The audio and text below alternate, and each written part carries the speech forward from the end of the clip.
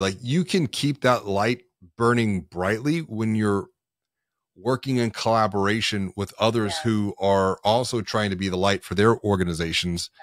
And that's what we're doing with this 90-day Banking on Change Bootcamp. And the very first meeting that we're having with them, it's about 2 weeks post event.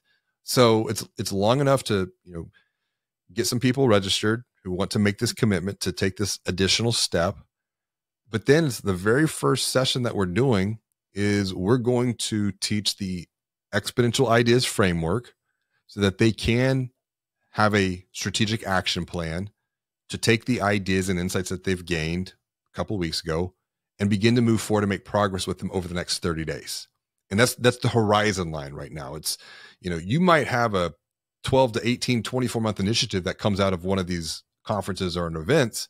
But if you can start to break that down into what can I do to affect positive change over the next 30 days, that's going to create momentum. And that momentum will build over time.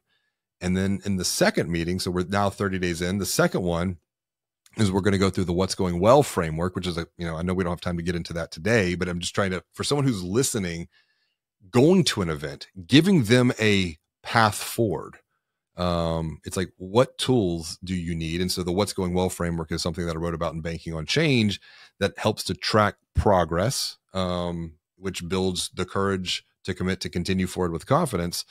And then finally, in the last 30 days, so we're now almost 90 days in post-conference, it's, okay, how do you want to continue to grow going forward into the next 90-day cycle? And so that's your goals, the roadblocks that you could perceive, and then the opportunities to overcome those roadblocks to keep moving forward there. So all of these strategic thinking tools that are in Banking on Change can be applied for any conference or for any event moving forward to really build a cohort or a framework that creates this sense of community and continuous action, which then it's, okay, we have those human connections.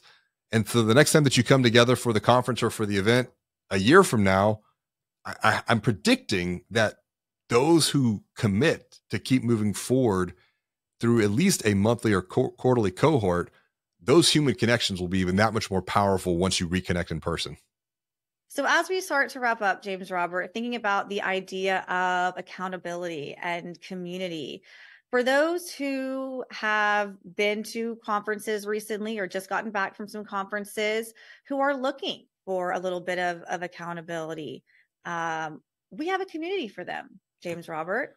We do. And it's something that we have been working on for a couple of years. We started working with just our clients within the Banking on Digital Growth program. And then earlier this year in 2024, we started to expand that out. And I think now we have over 300 members as a part of this community coming from marketing, sales, and leadership teams. It's the digital growth community. And, if I think about just recently, one of our community members made a comment. She had a question about online account opening and how that fits into the omni-channel experience. And at least 8 community members have hopped in to provide her with some additional perspective based upon their experience. And so there's definitely the ability to continue to connect with other growth-minded leaders from marketing, sales, or leadership teams within financial brands, but then also to create some accountability as well coming out of these conferences and events so that you can continue to move forward and take action.